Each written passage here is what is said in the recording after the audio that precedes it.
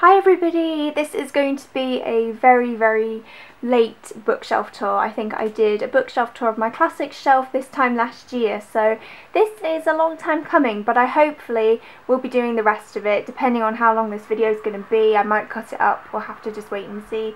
In this video I'm hoping to do that shelf there. You've seen the classics shelf, it hasn't changed too much since last year, so I'm not going to bother redoing that one. So hopefully it'll be this one, and maybe the one down there as well. So let's just get started. So we're going to start off with this shelf, which is the hardback shelf. This isn't all the hardbacks I own, obviously, but this is a nice kind of collection of hardbacks that I own. Starting on the left here, we have a copy of The Little Princess by Frances Hodgson Burnett, which I showed in my most recent video, I think. And we have The Snow Queen by Michael Cunningham. The first book I have is The Bone Clocks by David Mitchell, The Complete Tales and Poems of Edgar Allan Poe. We have The Goldfinch by Donna Tartt. I'm just going to move it down a minute. There we go. We have an upside down edition of Jane Austen's 7 novels, which is absolutely beautiful. I'm actually going to turn this around. Jesus, that's heavy. We have The Grimm's Complete Fairy Tales. And we have Wuthering Heights by Emily Bronte. These three are all Barnes & Noble leatherbound classics. Then we have a collection of fairy tales by Hans Christian Andersen. We have fairy tales by Carol Ann Duffy, Keaton Allen Fairy Tales. Next is The Miniaturist by Jessie Burton. Next we have The Shore by Sarah Taylor, which is a collection of short stories. Next we have How to Be Both by Alice Smith, and this is the edition with the older story starting in it. Next we have The Book of Lost Things by John Connolly. The Invention of Hugo Cabret by Brian Selznick. Also Wonderstruck by Brian Selznick. I love these kind of books. They have really beautiful illustrations in, as you can see. And I believe Brian Selznick's releasing a new book very soon, so I hope to pick that up. We have Prisoners in the Palace by Michaela McCall, with a lovely reflection of my tripod there. Beautiful. Roses by G.R. Mannering, which I love and have a review of on this channel. The Buried Giant by Keizu Ishiguro. And finally we have S by J.J. Abrams, also known as The Ship of Theseus by V.M. Stracker. So this next shelf has a lot of childhood books. Not all of them. A lot of my childhood books are kind of in storage because I don't like them taking too much room up on my shelves, because I just think what room they take up, like books that I actually read, could be taken up in. But I do have a few on my shelves, so I'm just going to get started. First of all, we have this nice kind of figurine of a knight. I used to collect these when I was a kid. I used to love them. I have quite a few. So he's just on my shelf. So first of all, we have these giant collections of fictional diaries.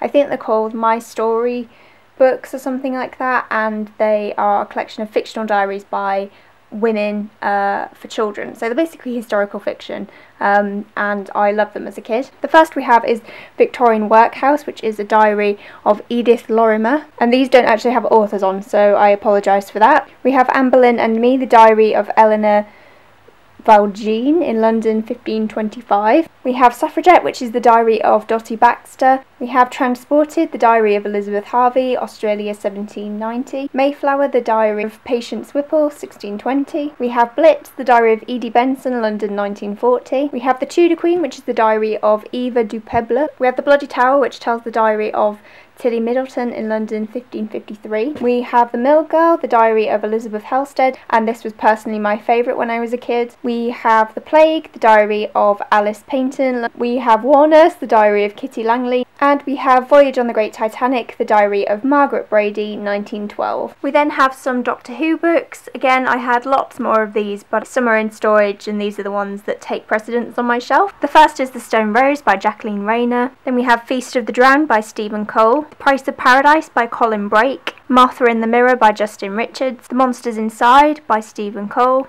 Only Human by Gareth Roberts. And Winner Takes All by Jacqueline Rayner. Next we have Wild by Jay Griffiths, which doesn't really fit on my childhood shelf at all because it's actually quite an adult travel memoir, but never mind. The next set of books we have are the Lux series by Anna Godberson. I read these when I was about 14, so they do class as childhood books. First we have the Lux, then we have Rumours, we then have Envy, and the fourth book in the series is Splendour. I seem to think Envy was my personal favourite, I can't really remember why. Next is Noughts and Crosses by Mallory Blackman. We have 2 books by George Layton, The Swap and The Fib, and I loved these. My year 6 teacher introduced me to these and I absolutely adored them. They're a collection of short stories. Next is Ruby Red, Tales from the Weed Water by Henrietta Branford. I loved this book so much, mainly because she shared my name, but yeah. Then we have The Dancing Bear by Michael Morfugo. We have Charlie and the Chocolate Factory by Roald Dahl, which is actually a newer version I bought for university. I do have an old one somewhere in my room as well, but this is a new version that I bought for my children's literature module. We have Teacher's Pet by Jenny Dale. Was it Animal Ark or something like that? There was a series of books that were like all about different animals, and I used to absolutely love them. We have A Christmas Carol by Charles Dickens. We have Why the Whales Came and the Ghost of Granier O'Malley by Michael Morfugo. We have A Yankee Candle in the Scent of Christmas Eve. The next book is Molly Moon's Incredible Book of Hypnotism by Georgia Bing, and I absolutely adored this series when I was younger. I think I read this when I was about 11 and just loved it to pieces. I also have the sequel, Molly Moon Stops the World. I think I bought the 3rd book of the series, but I never got too far past that, and now I think there's about 6 books in this series. So we have Please Mrs. Butler, which is a collection of poetry surrounding a school. We have A Treasury of Stories for 5-year-olds, which I can't actually show you because it's literally wedged in there, so that is unfortunate. We have Sleepovers, which was one of my favourite Jacqueline Wilson books ever. I absolutely loved it, mostly because I identified with the main character, because I had a friend like the evil character, so yeah. Next is Ruby the Red Fairy, which is by Daisy Meadows. Now, I don't think that's a real name, but that's the only author I can find on the cover. And then we have a couple of Dick Smith books at the end, Mr. Ape and George Speaks. To start off, we have some number 7 Beautiful Skin Radiance Exfoliator, what every bookshelf needs, I hope you'll agree. Starting over here, we have The Man in the Empty Suit by Sean Farrell. We have Growing Pains by Billie Piper, which is her autobiography, because I was quite obsessed with her when I was younger. We have Hyacinth Bucket's Book of Etiquette, which is a tie-in book to the BBC series Keeping Up Appearances, which was a 90s programme, which I loved as a kid and I still love to watch now and again. It's brilliant, and this is kind of like a jokey book of etiquette that Hyacinth has supposedly written for the socially less fortunate, it says at the bottom, so yeah. Next is the Oxford Book of Christmas Poems. We have Wither by Lauren De Stefano, The Library of Unrequited Love by Sophie Divry, The Adventures of Robin Hood by Roger Lanson Green. Then we have Infinite Sky by CJ Flood. This was, I think, included in one of the very first hauls I ever did on this channel. Then we have The Big Over Easy by Jasper Ford. We have The Door That Led to Her by Sally Gardner.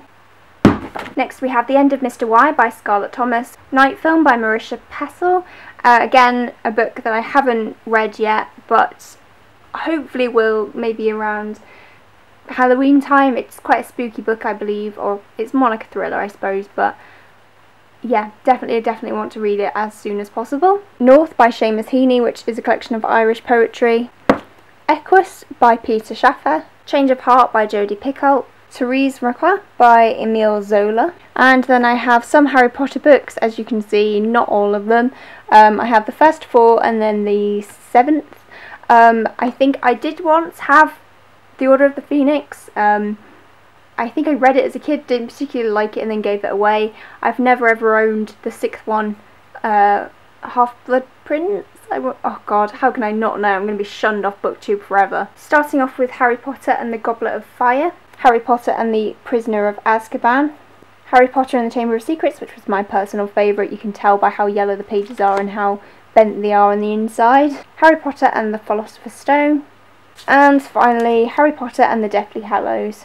Then moving over here, we have a collection of Shakespeare plays written for children. I'm not going to be able to get these out now. The first one we have is Romeo and Juliet.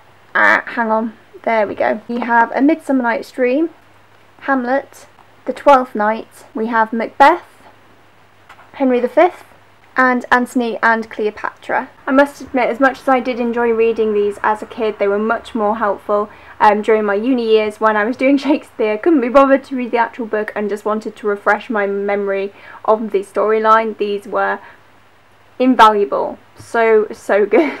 Next is The Great Gatsby by F. Scott Fitzgerald. I think I have about 50 copies of this, but this is just one of them. The Secret Garden by Frances Hodgson Burnett. The Decline of the English Murder by George Orwell. Blackboard Blunders by Richard Benson. Next we have Mermaids, which is the myths, the legends and the lore, and more about the origins of mermaids.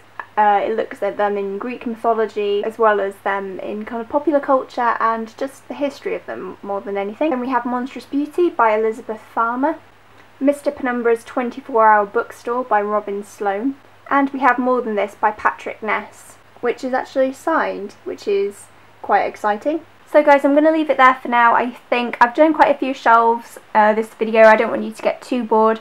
There'll probably be a part 3 of this because I have a couple of shelves by my window that I'm going to try and get done as well. But this is more kind of childhood books and just random miscellaneous books, I guess. I hope you've enjoyed this. Do give it a thumbs up if you have.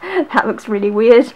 I do have lots of more stuff down here to show you, as you can see, but a lot of this is annuals and just weird like magazines and things like that, so whether or not I'll actually show you them, I'm not quite sure. A few books here and graphic novels here, and then just like random dictionaries of science and Mr. Men books, so we'll see about that. If you do want to see that shelf, let me know, if you are interested in seeing Mr. Men books, but maybe I might leave that one out because all that stuff over there is just like major childhood kind of annuals and things. But if you want to see it, then let me know. Thank you so much for watching, and I will see you in the next video. Bye!